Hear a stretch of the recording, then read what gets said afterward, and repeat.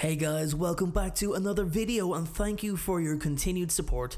So it's something a little different today guys, something different we're going to talk about, and that is the Mirror of Erised and what certain characters from Harry Potter would see if they looked through the mirror.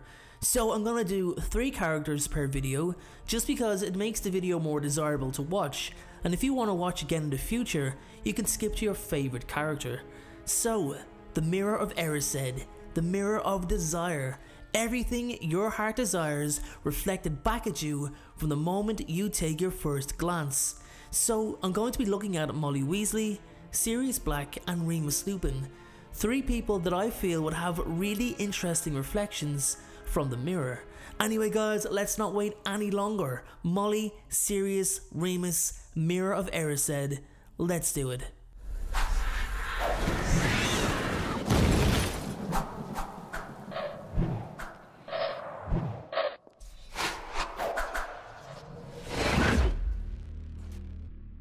Before the video begins, I'd just like to highlight for those of you who may want to check out my personal life, which does include Harry Potter stuff, that I do have an Instagram where I post lots of photos that you can view.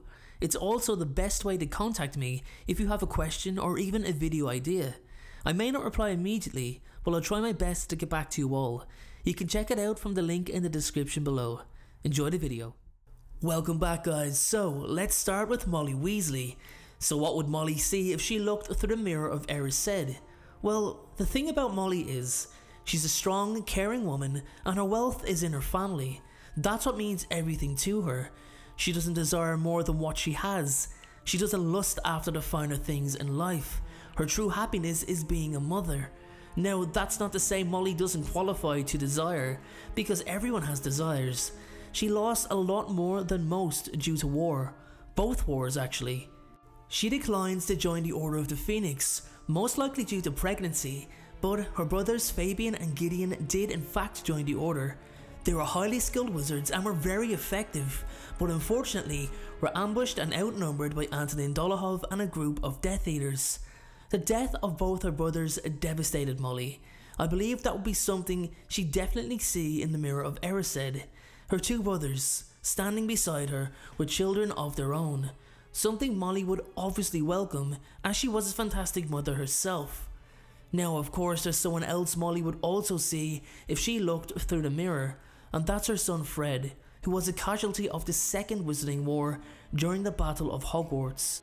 Losing Fred really took its toll on her. No mother should ever have to lose a child, and only for the loving support Molly had surrounded herself with, I really feel that she may not have had the strength to pull herself together. So for Molly, I think she'd see her brothers and her son standing side by side, but there's also one more person I think she'd see too, and that's George. Now you might be thinking, well, why George? He's still alive and kicking. Well, I imagine she'd see George doing nothing but smiling, full of happiness as he's alongside his brother Fred. After Fred's death, George was never really the same. Laughter didn't have the same sound it once did. So that's the 3rd thing I think she'd like to see.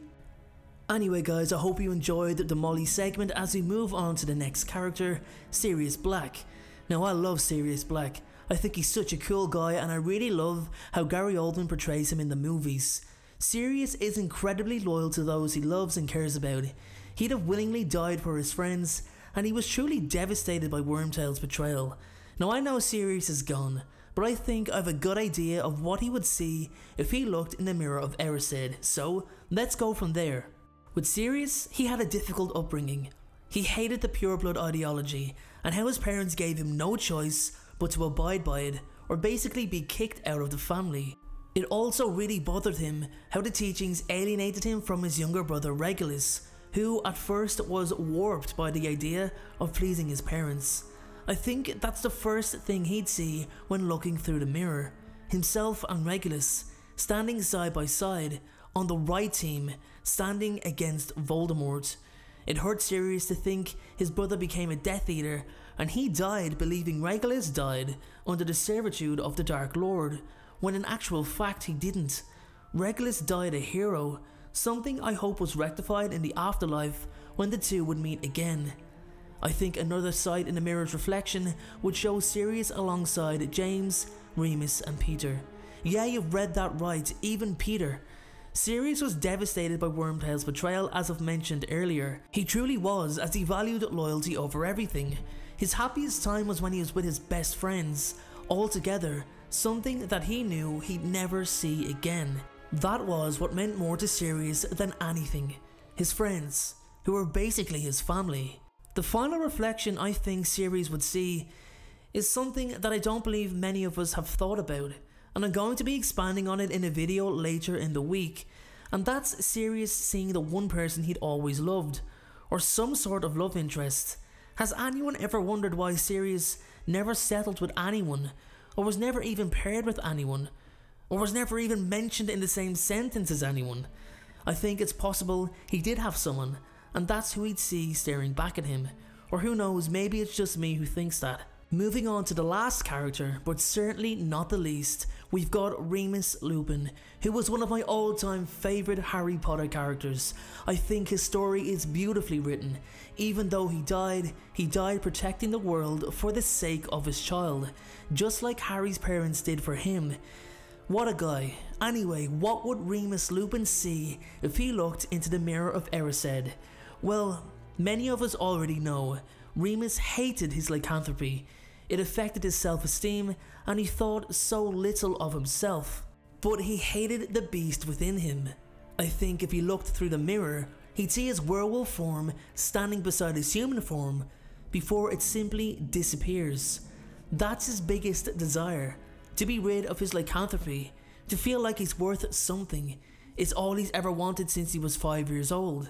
Probably one of the youngest werewolves in existence at the time, and still probably holds one of the records as one of the youngest people ever infected too. Remus would also see himself, James, Lily and Tonks together, enjoying each other's company, even though that was probably the case in the afterlife. He missed James and Lily dearly. They gave him so much support. They helped him out greatly. They even gave him an allowance to live on, as he could not find work due to werewolf prejudice. He feels partially responsible for not being able to prevent their deaths, as he felt like he owed them so much. It hurts him to see Harry without his parents too. Remus truly desired acceptance amongst his friends. He always worried what people closest to him thought of his condition. The last desire I can think of when I see Remus Lupin looking through the Mirror of Erised is his son Teddy, all grown up and healthy without ever contracting lycanthropy at any point in life, not just from a hereditary stance. His biggest fear was Teddy going through the same struggles that he went through, so I imagine him standing beside his son, watching him change his appearance in the manner his mother could, and Remus having a smile on his face.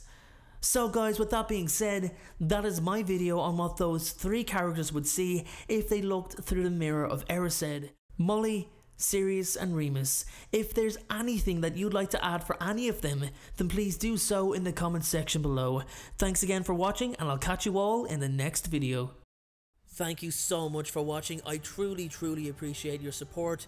Everyone, notifications of uploads are more important than ever, so please, if you haven't already, turn those notifications on to make sure you're notified the moment my video goes live. Making videos is what I love to do. It's my dream and my passion. However, it does cost time and money to produce this content, so if you have $1 to spare to support me on Patreon in exchange for some exclusive unseen content, then you can click the Patreon link below or at the end of this video. Please only support me if you can afford it. And make sure to follow me on Instagram at InstaDNJ and on Twitter at Folklore. Check out my other videos appearing on screen, and please make sure, most importantly, to hit that subscribe button. Thanks again everyone, and please have a great day.